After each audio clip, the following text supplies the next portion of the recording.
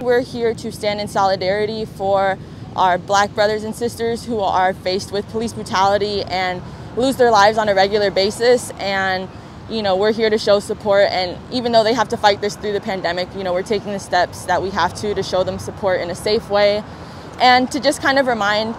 the mainland of the spirit of Hawaii. The message is to stand up for what is right in order to give everybody equal rights in our nation that was built on freedom that doesn't exist, and to do it in a peaceful way, of course, but to not stop until it's done and our goal is accomplished. Each state needs to take a step into action in order to make changes with the systematic racism that still exists in our society today.